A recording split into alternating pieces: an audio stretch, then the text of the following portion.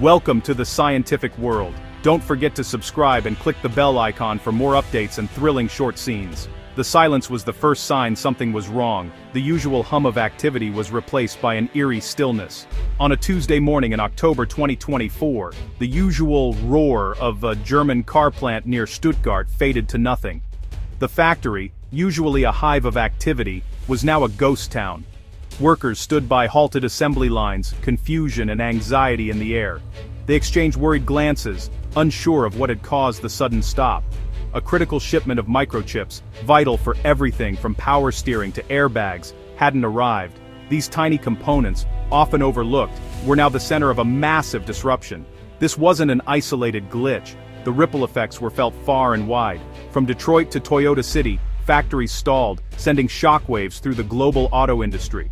Production lines that had run smoothly for years were now at a standstill. Stock markets tumbled as automakers' shares plunged, investors panicked, and the financial world was thrown into disarray. The cause, not a natural disaster or strike, but a geopolitical clash between the Netherlands and China over a single company. This conflict had far-reaching consequences. Suddenly, the abstract risks of global supply chains became painfully real.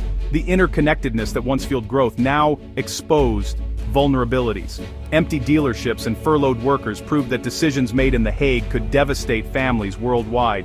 The human cost of this disruption was immense. The world was forced to confront just how fragile and interconnected our modern economy truly is. Industries that seemed robust were now revealed to be delicate. The question on everyone's mind: how did we get here, and how do we get out? The search for answers had just begun, and the solutions were far from clear. To truly grasp the scale of the crisis, it's essential to understand the hidden world of semiconductors and rare earth elements, two pillars that quietly support our modern lives, yet rarely make headlines until something goes wrong. Semiconductors, often simply called chips, are the brains behind almost every electronic device you use. They power the computers in your car, the processor in your smartphone, and the life-saving equipment in hospitals. Without them, the digital world as we know it would grind to a halt. While the media often spotlights the latest, most advanced chips, the real backbone of global industry is made up of so-called legacy chips. These aren't flashy, but they're reliable, affordable, and absolutely essential for the millions of everyday products that keep society running, from washing machines to traffic lights. Nexperia, the company at the center of this unfolding drama, specializes in producing these foundational chips, particularly for the automotive sector. Their products are found in nearly every car on the road, quietly ensuring safety and performance. But if chips are the brains, rare earth elements are the vitamins and minerals, 17 metals with unique magnetic, luminescent, and electrochemical properties. They're critical for everything from the powerful motors in electric vehicles to the vibrant displays on your smartphone, and even the guidance systems in missiles. The issue isn't that these elements are rare in nature, they're actually found all over the world. The real problem is dependence. China has built a near monopoly on mining and processing rare earths, controlling the vast majority of global supply.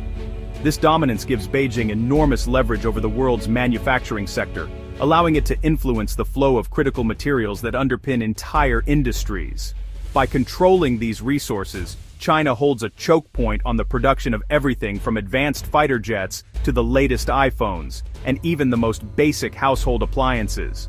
The world's reliance on a single supplier for such vital components created a fragile, interconnected supply chain, one that was vulnerable to disruption and political maneuvering.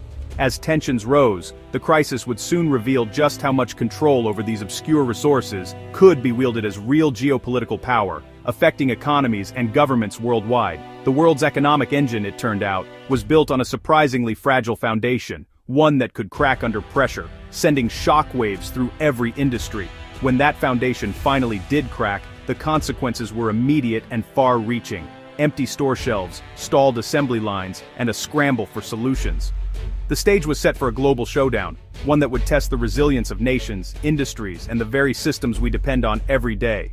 The flashpoint came in late September 2024 in The Hague. The Dutch government stunned the world by seizing Nexperia, a major chipmaker owned by China's Wingtech. Invoking a Cold War-era law, officials cited threats to Dutch and European security. Western intelligence had warned about Wingtech's ties to the Chinese state and the risk of technology transfer.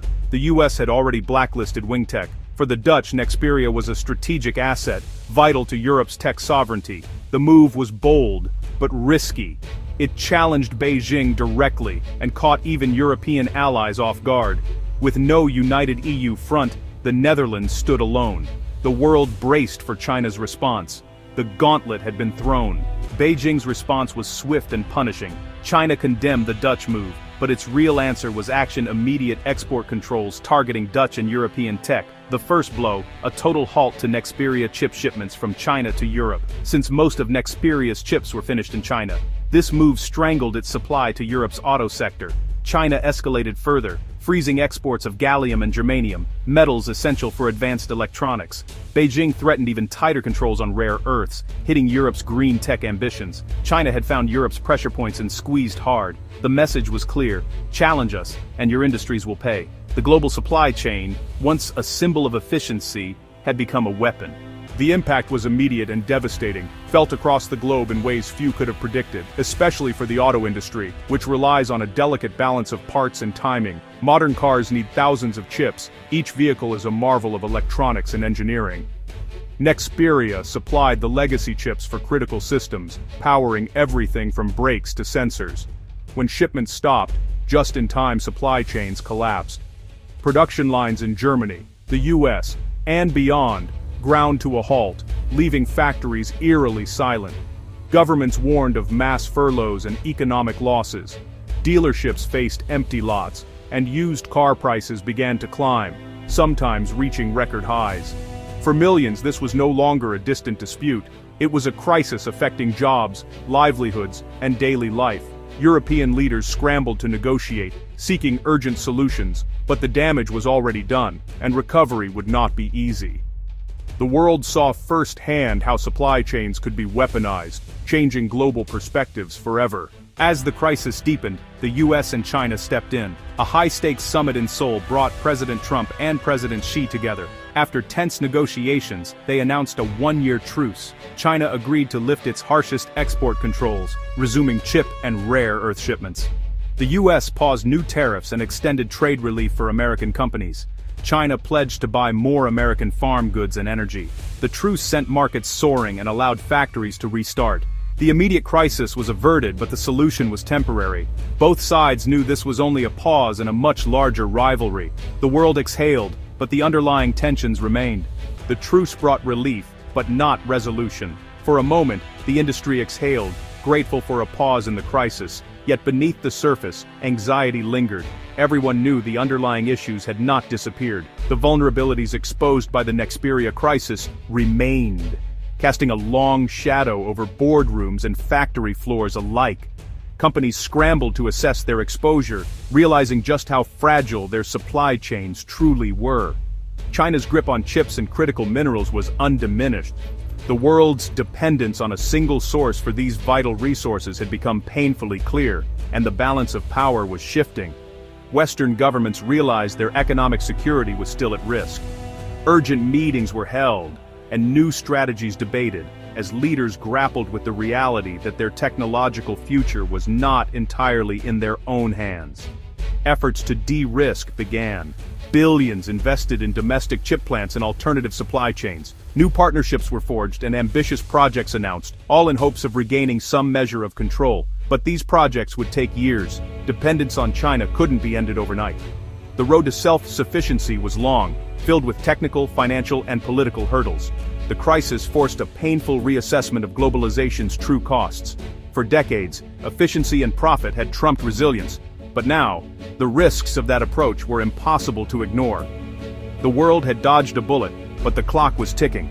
Every delay increased the risk of another, perhaps even more severe disruption. Could the West build resilient supply chains before the next crisis? The race was on, with innovation, investment, and international cooperation more critical than ever. The Nexperia saga was a warning. In the 21st century, powers measured in chips and minerals, not just armies.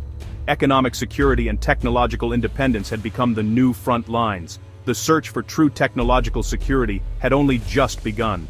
The world was entering a new era, where resilience and innovation would decide who leads and who follows.